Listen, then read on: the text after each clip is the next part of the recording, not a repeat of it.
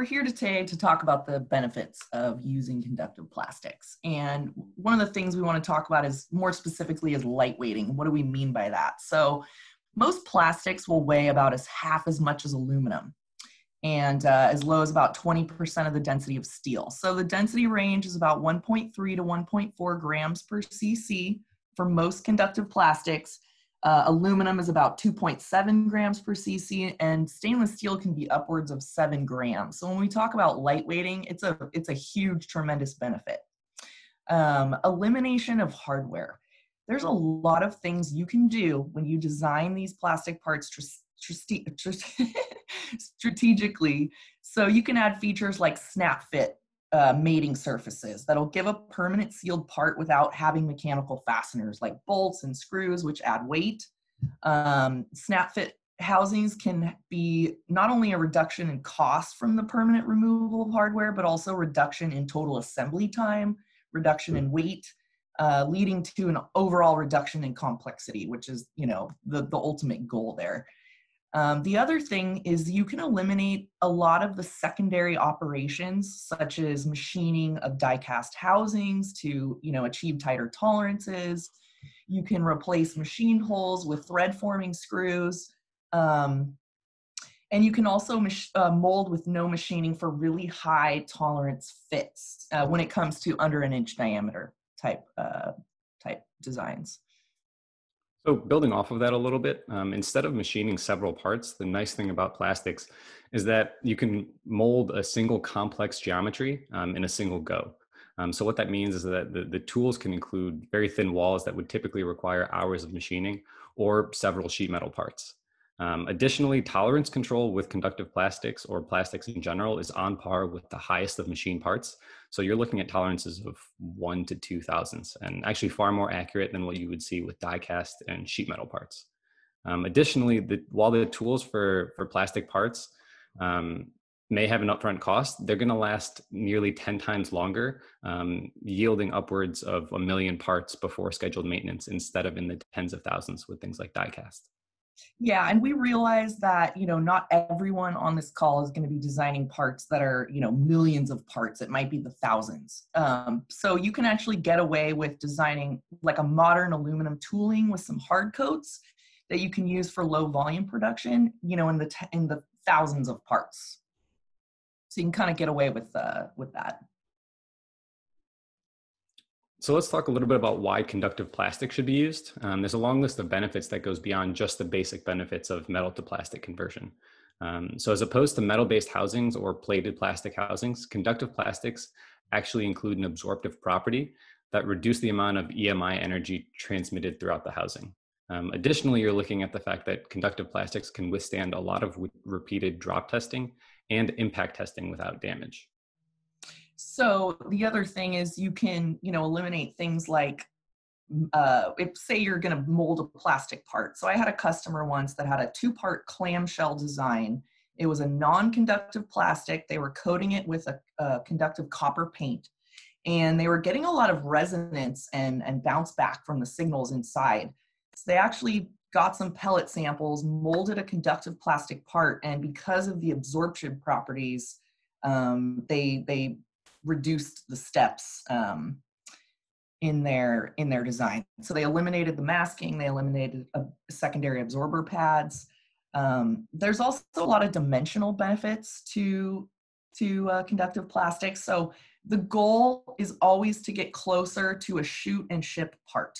You want to get there to 0 defect manufacturing. So you can do that through process monitoring, where you establish the molding parameters. You can get very consistent part-to-part results. You can also minimize variation from shot to shot, dialing in those process parameters. When you think of a machined tolerance on a diameter of, say, 12 millimeters or like a 1/2 inch hole, you can actually get plastic parts to vary by less than 10 microns on small parts like that.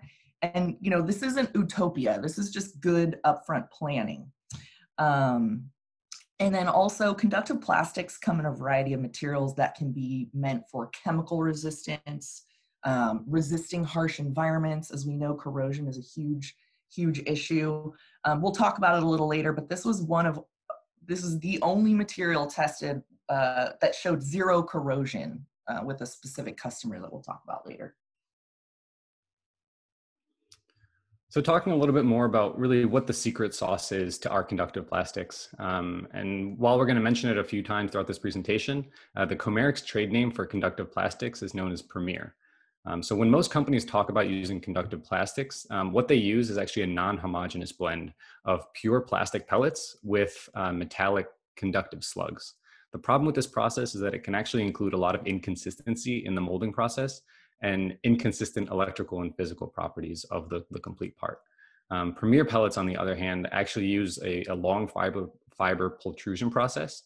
And so what that means is that you have a conductive fiber running through every single pellet, in addition to a proprietary dispersion agent. So what you're getting with that is actually optimal electrical properties and consistent parts from batch to batch across thousands of parts. Okay, so Ben, what is the specific materials used and why does the pultrusion process matter? Yeah, it's a good question, Sierra. So we use a nickel-plated carbon fiber, as you can see here on the slide. And the pultrusion process actually leads to a uniform fiber dispersion throughout the part.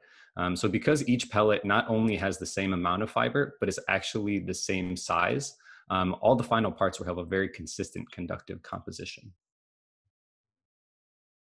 And here is just a little bit more about what I was talking about. So on the left, you see our Premier plastic pellets that have that fiber running through the middle.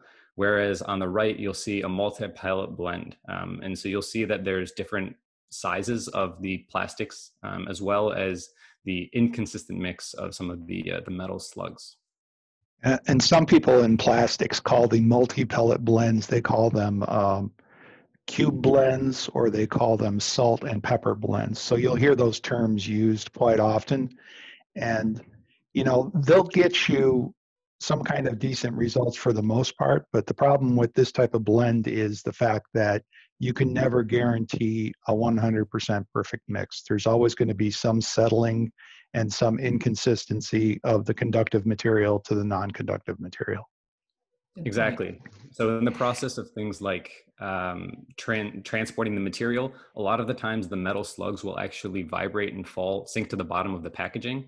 And at that point, you know, early shots might have a much higher metal composition than later parts. Okay, so we get right into the sweet spot in conductive plastic design. So there's a couple things to consider. Conductive plastics work very well when they're designed in the sweet spot, the geometry, the molding parameters, but keep in mind parts should have a 1.5 to 3 millimeter wall thickness. Ideally, they have to be consistent walls. You don't want, you know, different thickness walls. Obviously, that's just a regular plastic molding thing anyway, and you also don't want the part to be too much larger than 150 grams. So the larger the part, the lower the cost performance. It's one of the sweet spots.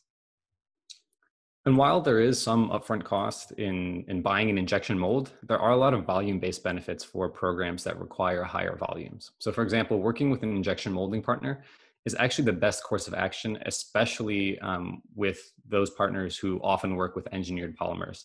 And depending on the volume and complexity of those parts, Chomerics can be a partner. So not only do we manufacture the conductive pellets, but we can also do the molding in-house.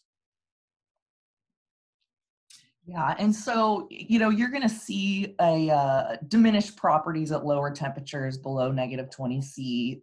There's also limits to outgassing, but this isn't specific to conductive plastics from Chomerics. This is across the board, you know, so there will be limits to that.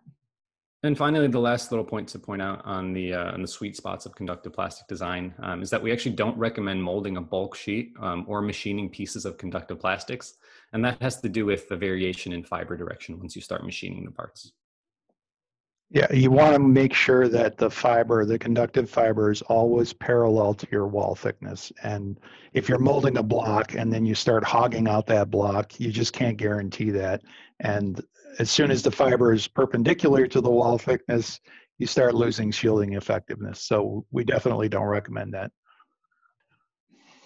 So finally, we're gonna go through the best uses of conductive plastics in a summary of what we've talked about, and then get into some of your questions. So the first one that we've mentioned several times is obviously that weight reduction. So if you have the opportunity to reduce weight by more than 50%, 60% by transitioning from a metal to a plastic, conductive plastics is really an opportunity that you should take a look at. Yeah, next would be part size. So if your part is less than 150 grams, if you have thin walls, this is an ideal candidate to shield and lightweight. The next ideal application or the benefit is the minimizing of secondary operations.